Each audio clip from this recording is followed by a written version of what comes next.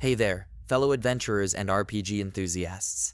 Today, we're diving into the heart of one of the most anticipated releases of the year, Final Fantasy VII Rebirth. Square Enix is not just remaking a classic, they're redefining our journey through this beloved universe.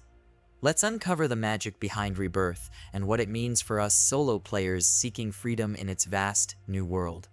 After the resounding success of Final Fantasy VII Remake, Square Enix raises the stakes with Rebirth, introducing a world so vast and teeming with life, it's like stepping into a realm of boundless possibilities. But what really caught my eye?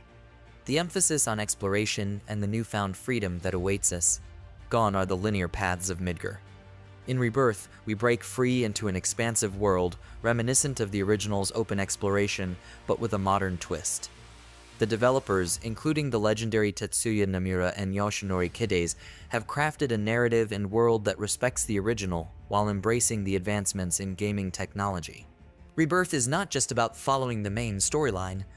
About 80% of the game's content is tucked away in side quests and exploration, inviting us to dive deeper into the lore, meet new characters, and unravel mysteries at our own pace. And let's not forget, each side quest enriches our relationships with the party, adding layers to the narrative fabric of our adventure. For the solo player, this means gearing up for a journey that's as personal as it is epic. The game promises about 40 hours of main story content, but for those of us who love to leave no stone unturned, there's up to 100 hours of gameplay waiting to be discovered. And it's not just about where you can go, it's about who you journey with. Rebirth deepens the bond between Cloud and his companions, introducing new dynamics in combat and interactions. Plus, the return of the world map not only expands our playground, but enriches our understanding of the Final Fantasy VII universe. What excites me the most about Final Fantasy VII Rebirth is the seamless blend of nostalgia and innovation.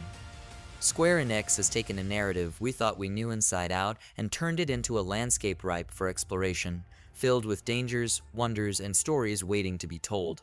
So, whether you're a veteran of the original game or a newcomer eager to experience the saga, Final Fantasy VII Rebirth promises an adventure that's both familiar and entirely new. But what do you think?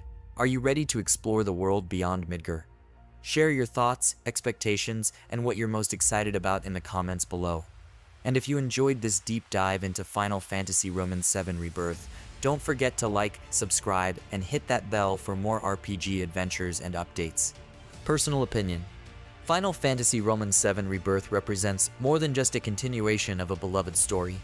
It's a testament to Square Enix's dedication to evolution while honoring its roots. The promise of exploration and the freedom to traverse a world filled with depth, mystery, and beauty speaks to the core of what makes RPGs so captivating.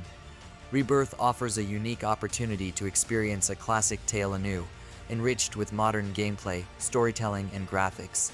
For solo players like us, it's a dream come true, a chance to lose ourselves in a world that's as expansive as it is intimate, filled with challenges to overcome and stories to unfold. With Rebirth, Square Enix isn't just revisiting the past. They're inviting us to rediscover it, to make it our own. And I, for one, can't wait to see where this journey takes us. Until next time, keep your materia handy and your chocobos close.